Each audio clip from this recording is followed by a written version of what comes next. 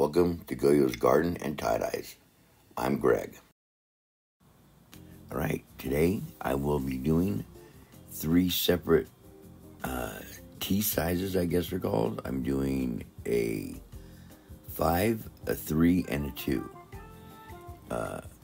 This was actually Friday early evening when I did these for a neighbor, for her, I guess, great niece, and then the nieces, nephews, and nieces, I guess.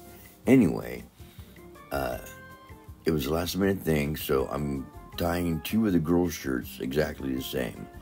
The T3 and T5 will be tied with the stripes, and we're going to attempt a little bursts or noids or whatever we're calling them. Yeah, this is the night before my sale. Thanks for all the nice comments that I have received from everybody. Really appreciate it. I had a blast. Weather was perfect for it too. So anyway, I just tied this up for the stripes. And it's 50-50 blend. So wasn't gonna guarantee anything on these ones. So faded or not, she didn't care, so we're gonna do them anyway. I'm just gonna show the tying of the one. There ain't no sense to see both of them because they're both tied exactly the same way. I tried to get 3 stars in each one.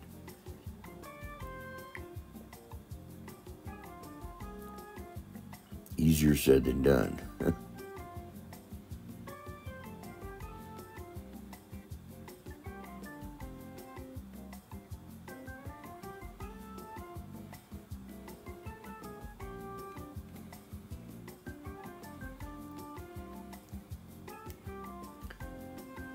And this is the final of the 4th of July. There will be no more of these because 4th is almost upon us.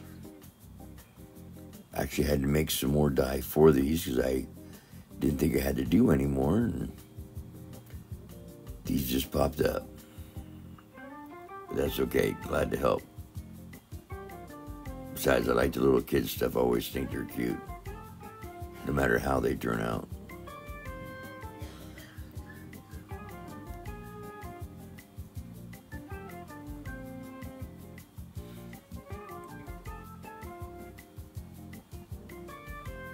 Oh, forgot to scrunch the other one. That's what it was.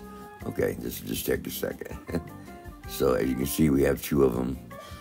Identical, just one's a 3 and one's a 5.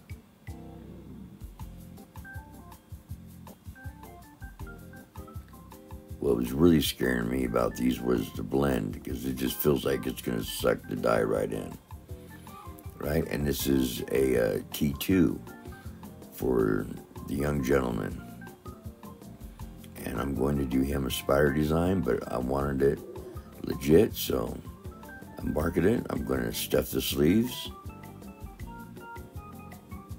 so we can have a big boy spider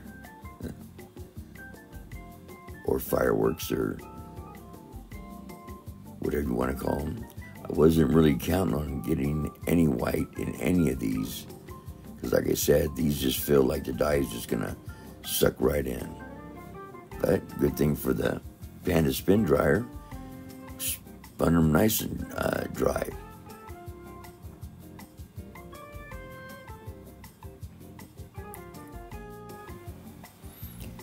You'd think the little ones would be easier, but no, they're not. This is one thing I have a hard time with, is stuffing the sleeves and folding them half. But if you take your time and do it, they turn out really well. And this is so small, I would have lost it under the splatter guard on the first turn. Let's try to work it around the best you can.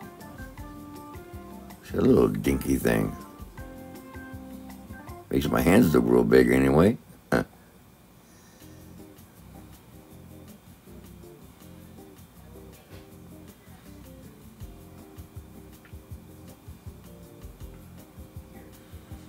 had to go find some special rubber bands for these guys. Some of my first rubber bands. Okay, and I'm only going to show one dyeing of the Stars and Stripes, I guess. I've already done the one. And let me tell you, the dye sucks right in. It's like I thought. But the only thing with this is you want to keep adding more dye because of the blend of the shirt. It constantly has those little white fuzzies on it. So I caught myself almost over dyeing it.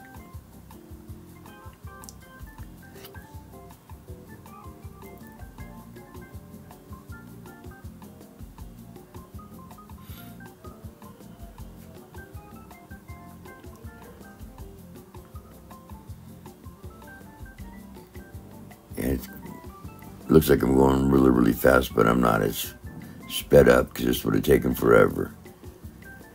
But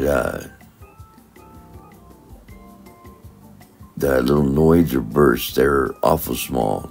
You need something a little bit bigger so the dye doesn't creep all the way up. All right, and here's the little spider one. Nice and easy, quick red. But like I said, the little fuzzies are right there, and you think you need more and more dye.